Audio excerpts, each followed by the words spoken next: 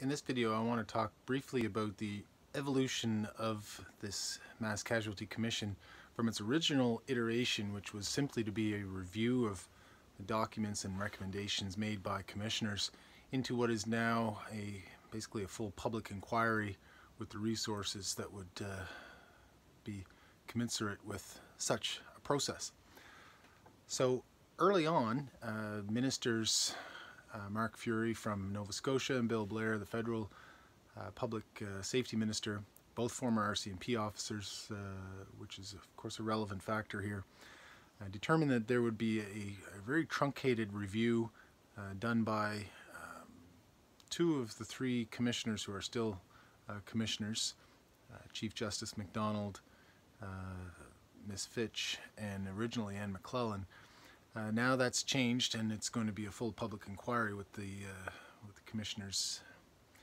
So the question is, who didn't want that original full airing of the facts? And from what we can see, it seems to be the RCMP that were driving that truncated version, or pushing for that version of events.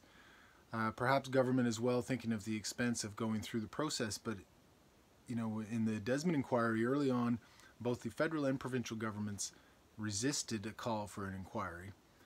Primarily it was the federal government that resisted, and we know why now, because Veterans Affairs and the military had much to conceal.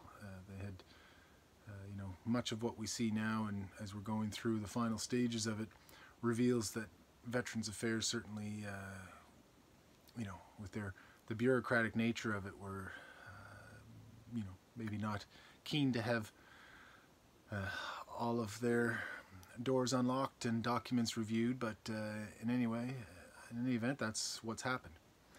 So here we have the truncated version, which you know, the two former RCMP Justice Minister and Public Safety Minister were pushing for. The family, the public pushed back on that, and now we're going to have a full airing as is deserved by the public.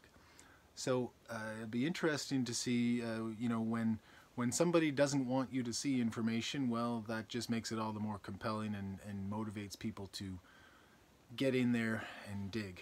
So that's what is happening now. The RCMP seem to be resisting this process. That sends a signal to me and to others that that's where some of the key information and key revelations are going to lie. So we'll watch for that.